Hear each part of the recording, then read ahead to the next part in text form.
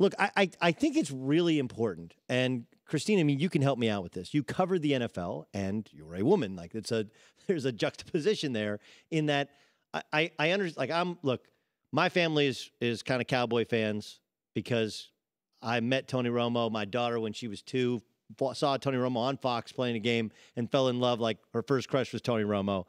So there's a lot of Oklahoma State guys that play for him, and we like the Cowboys.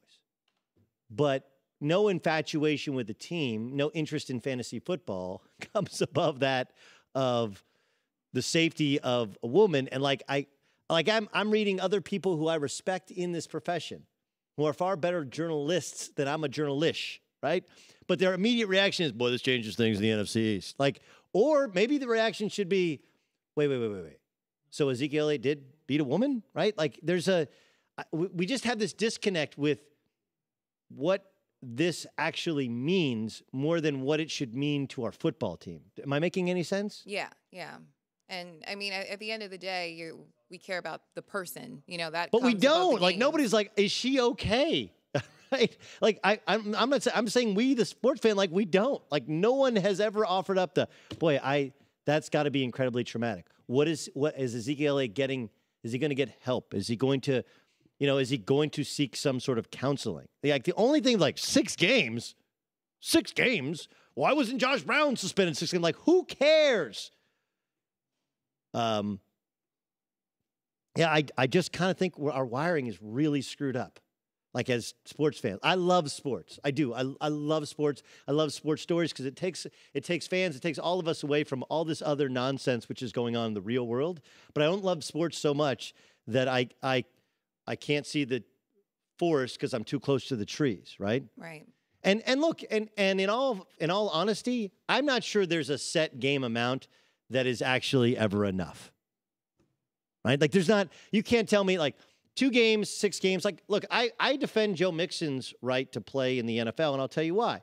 Because Joe Mixon, yes, he was suspended for a year, and then he didn't leave. I actually think it's a bigger thing that he didn't leave the campus at OU. He wore that scarlet letter around because he had struck that woman, okay? And so try going on a date when you're Joe Mixon at the University of Oklahoma. Yes, you're a football player, but you're the football player who beat a girl.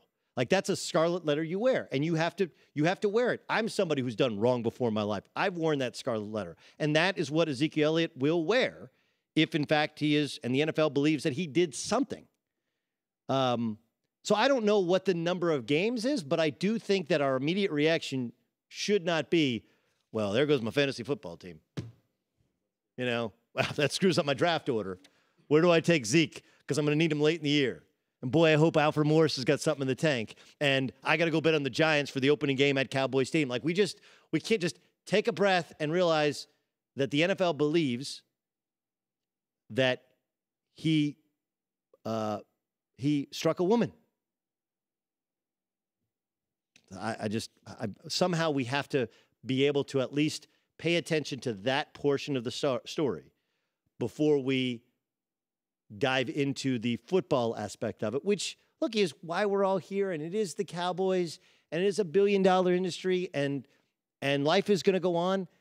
But I can't get away from the fact that every reaction I've seen has the only thing people are reacting to is football. Man, well, we've got to see what Dak's got, which I'm honestly partially thinking myself, but then I kind of shake myself and go wait, hold on.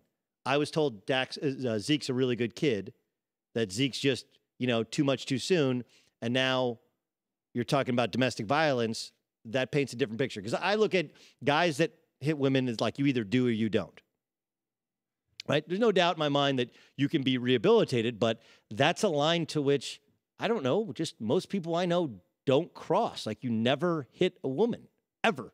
You just don't do it. You just walk away. And once you kind of cross that line, you become that guy. And if Zeke is that guy, that makes it really, really hard for me to ever root for him again.